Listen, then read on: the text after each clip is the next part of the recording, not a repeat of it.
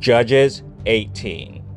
In those days there was no king in Yasharel, and in those days the tribes of the Danites sought them an inheritance to dwell in. For unto that day all their inheritance had not fallen unto them among the tribes of Yasharel. And the children of Dan sent of their family 5 men from their coasts, men of valor, from Zorah and from Eshtaol, to spy out the land and to search it. And they said unto them, Go, search the land. Who, when they came to Mount Ephraim, to the house of Mikyahu, they lodged there. When they were by the house of Mikyahu, they knew the voice of the young man the Levite, and they turned in thither, and said unto him, Who brought thee hither? And what makest thou in this place? And what hast thou here? And he said unto them, Thus and thus dealeth Mikyahu with me, and hath hired me, and I am his priest.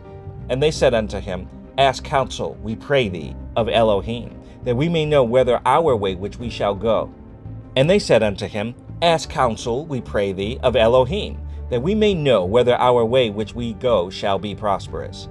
And the priest said unto them, Go in peace, before Yahuwah is your way wherein ye go.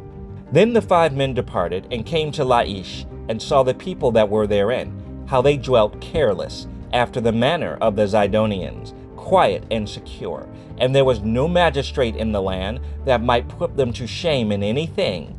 And they were far from the Zidonians, and had no business with any man.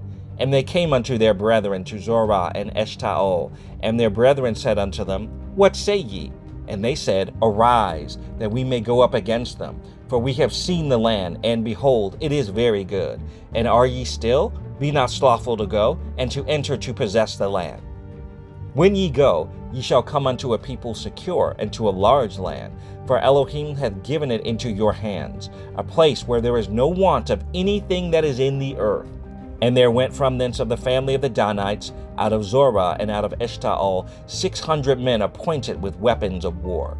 And they went up and pitched in Kiriath Yaim in Yehuda. Wherefore they call that place Mahanehdan unto this day.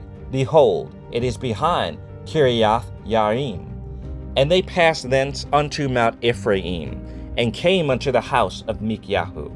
Then answered the 5 men that went to spy out the country of Laish, and said unto their brethren, Do ye know that there is in these houses an ephod, and teraphim, and a graven image, and a molten image? Now therefore consider what ye have to do.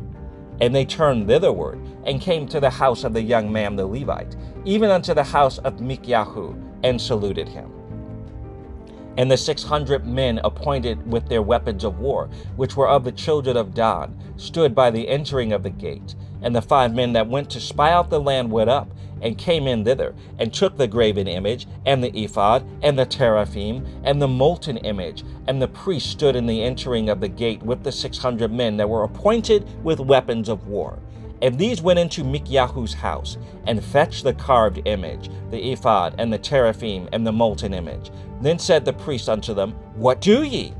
And they said unto him, Hold thy peace, lay thine hand upon thy mouth, and go with us, and be to us a father and a priest. Is it better for thee to be a priest unto the house of one man, or that thou be a priest unto a tribe and a family in Yasharel? And the priest's heart was glad, and he took the ephod, and the teraphim, and the graven image, and went in the midst of the people. So they turned and departed, and put the little ones and the cattle and the carriage before them. And when they were a good way from the house of Mikyahu, the men that were in the houses near to Mikyahu's house were gathered together, and overtook the children of Dan. And they cried unto the children of Dan, and they turned their faces, and said unto Mikyahu, What aileth thee, that thou comest with such a company? And he said, Ye have taken away my gods which I made, and the priest, and ye are gone away. And what have I more? And what is this that ye say unto me, What aileth thee? And the children of Dan said unto him, Let not thy voice be heard among us, lest angry fellows run upon thee, and thou lose thy life with the lives of thy household. And the children of Dan went their way. And when Mikyahu saw that they were too strong for him, he turned and went back unto his house. And they took the things which Mikyahu had made, and the priests which he had, and came unto Laish, unto a people that were at quiet and secure, And they smote them with the edge of the sword, and burnt the city with fire. And there was no deliverer, because it was far from Zidon. And they had no business with any man, and it was in the valley that lieth by Bet Rehov.